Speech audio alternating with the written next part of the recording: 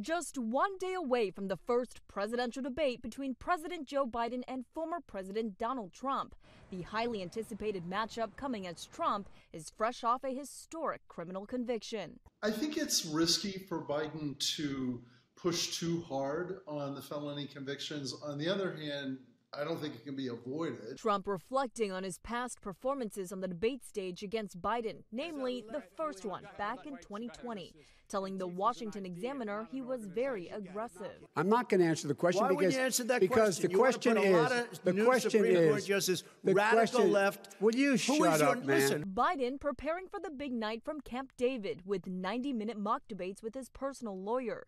Trump taking a different approach, holding policy meetings and media interviews. We have a president debating a former president. We haven't had that in the history of presidential debates before. On Capitol Hill, Republicans say Trump is ready. I expect that you're going to see a sharp contrast between President Trump's positive agenda and Joe Biden's proven weakness. Democrats backing Biden, zeroing in on women's reproductive rights. Joe Biden will be standing on the debate stage tomorrow defending the right of women to seek an abortion, and Donald Trump must own his devastation. Both campaigns have agreed to microphone muting and no live studio audience.